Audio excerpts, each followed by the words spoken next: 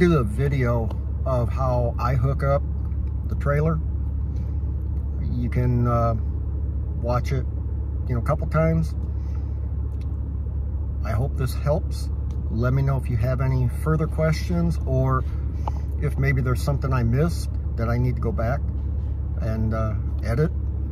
So let me know if you find this helpful. Enjoy. All right, here are the things that I use when I'm hooking up this trailer. What I have is this little 23 footer. So I have my impact gun to tighten the lugs, lock for the coupler, torque wrench, the saddles for the weight distribution bars, a small strap, sockets to tighten the lug nuts, electrical tape to just make sure the wires are secure. You could use that or a wire tie. The weight distribution bars and your 12-volt deep cycle battery. Make sure when you do this that you have the wing nuts. Make sure that the battery has the threaded post, because that's where you're going to hook up. Okay, now the battery box that I got is the larger battery box. I would suggest getting a smaller one. Sometimes this extra does not fit in there. Okay, I'll be back.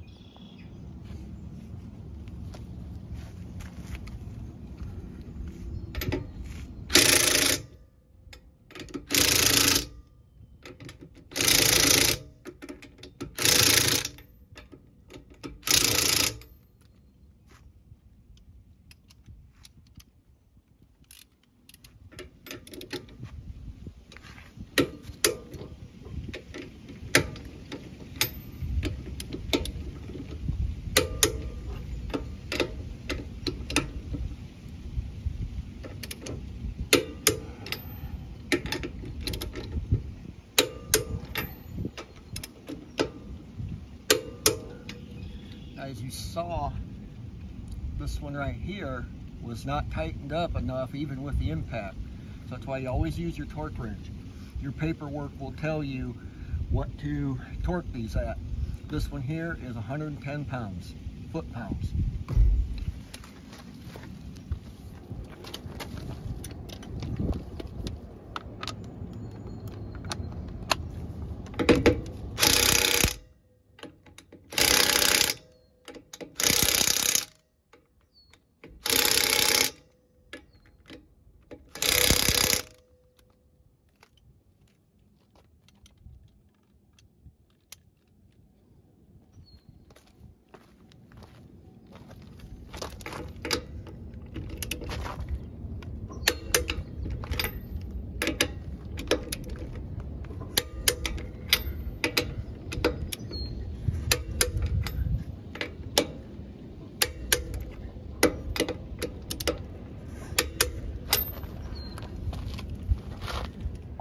All right, when you're looking them over, look for any kind of scratches. Like that's just a silicone. But this right here is the screw fell out. Now, that's not driver damage, but I want to make sure they know about it. I mean, we're going all the way to Oregon, so if this flops in the wind too much, it could damage it a little bit further.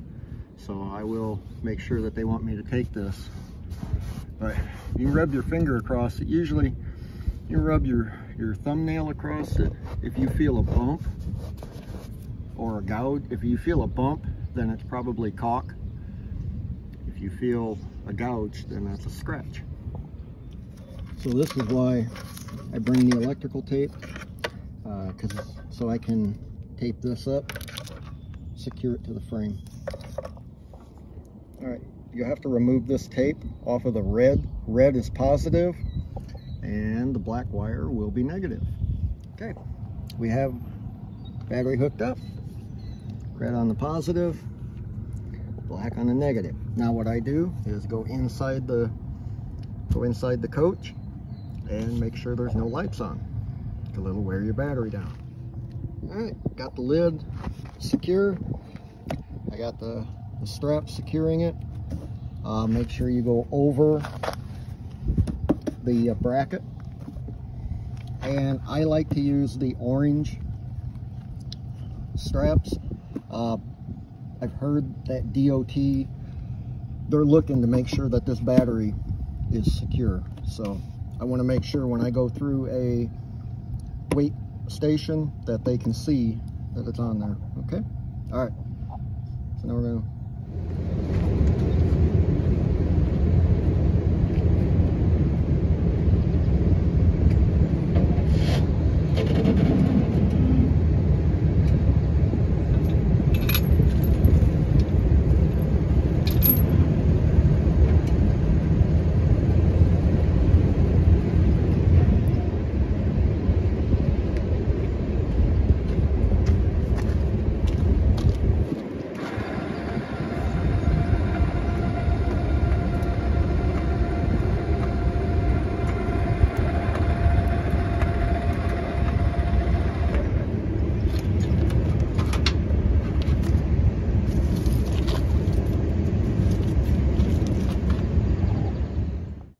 okay, now I got the coupler onto the hitch. I'm going to raise it up so that the back end of the truck comes up about 2 to 3 inches.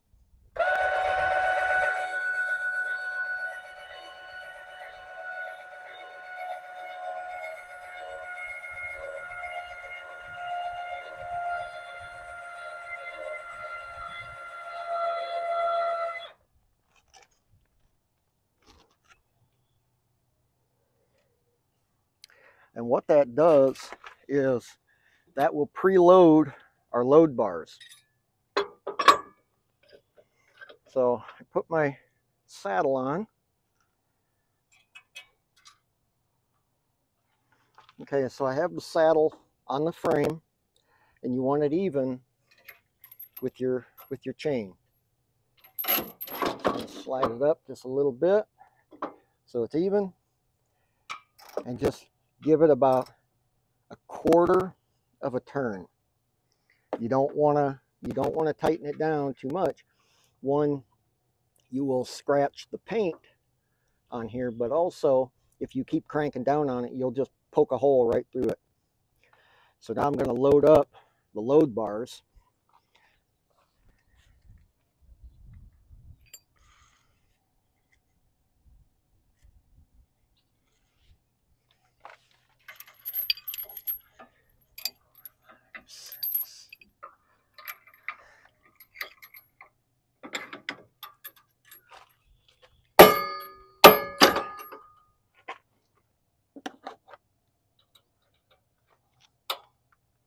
And we'll do the same for the other side.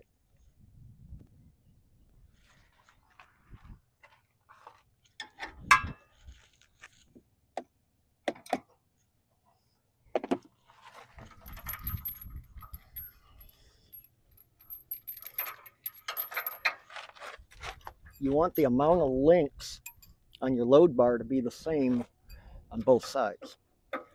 And keep your fingers back from it when you're tightening all of this down.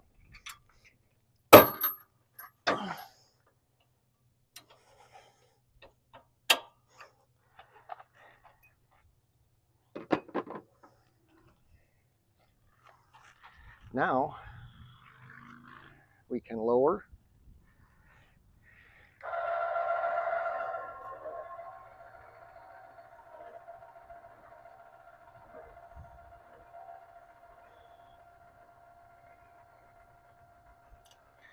Then that keeps the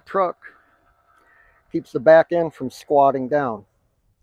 Once that back end squats down, what happens is it takes weight off of the front tires. So your front end starts to become lighter, and your front wheels will start to toe in a little bit. And that will lead to premature tire wear. So I'm gonna go ahead and put this jack ram the rest of the way up, and we'll continue on after that.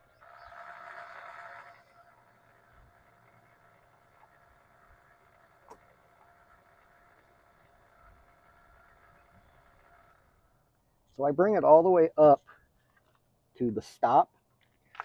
So if you hit something on the road, the hitch should catch pretty much anything, and it won't break this off. I know some people, they take this off. Sometimes I do, sometimes I don't. I'll probably leave this one on. So now you can see the truck really does not squat. And I know this is a small trailer. It's only 4,400 pounds, but my truck is sitting even, and that's what you want. Now, I do rotate these tires about every 5,000 to 7,000, and I have 40,000 miles on these tires already, and I'll probably still get another 8 to 10 out of it. But this is middle of July, so I will change it. I'll change them out by winter time. One other thing to check is check your tire pressure. So to look at this tire, to me it looked low.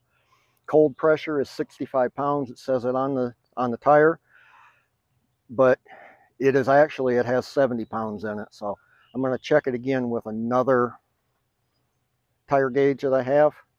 Also, I carry one of those little 12-volt air compressors that you plug into your cigarette lighter, 12-volt outlet. So I use that, and that's great. Sometimes it's a pain in the butt trying to line up your truck close enough to the tire where you can put in air. You always want to keep looking. I just found this black spot right here, and I don't think, see how my nail catches that? That is a very small scratch. And I don't know if they would say that's driver damage. I'll get a paper towel and wipe it off.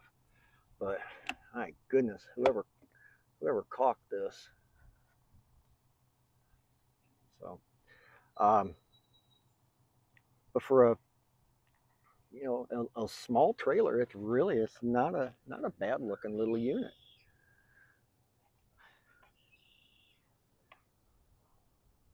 There is a case of load bars not being installed. You can see the back end is sagging. All right, so now we're going to hook up our lights. You always want to check your plug. Make sure that the plug and the cord, it wasn't drug along the ground.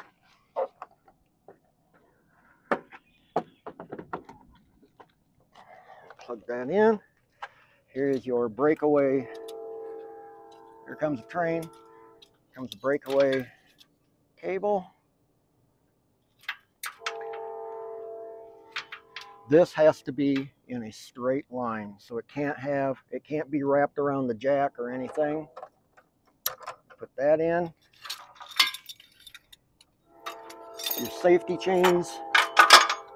DOT requirement is that the chains need to be crossed.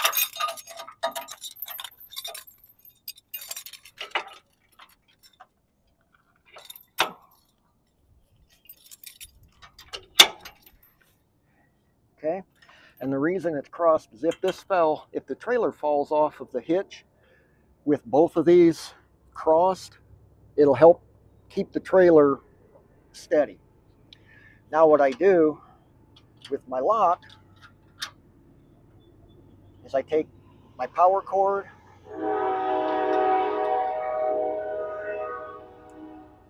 and I lock it. All three of them in there. So I know this is not going to drag. It's not bound up anyway.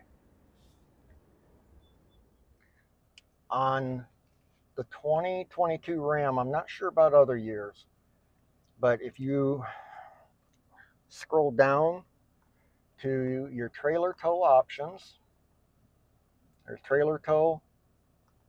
You have your odometer, which I always reset so I can tell how far I've gone. Your trailer gain, so when you push on the brake, how active the trailer brake is. and then you can do a light check. So as you can see, turn signal, right turn signal. We'll check backup lights, we'll check high beams. So we'll go check the front of the truck and we'll check the back of the truck. And also the trailer. So there are high beams, regular headlights,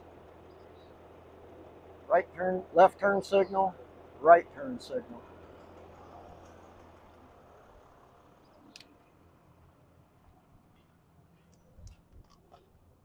The back of the truck, tail light works, tail light, turn signal,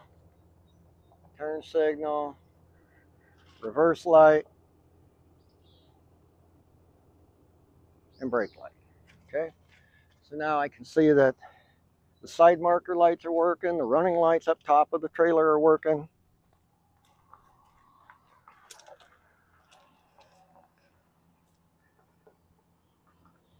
And brake light, turn signal,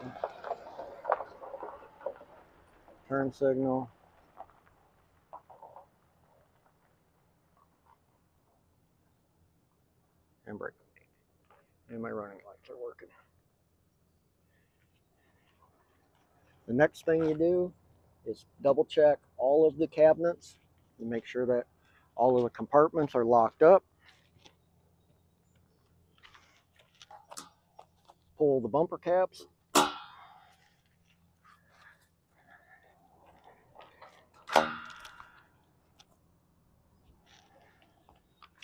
We'll put those inside.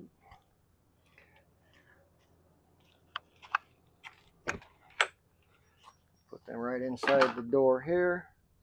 This is really a nice little trailer. They have the table up there in the bunk, but it's really a nice little unit.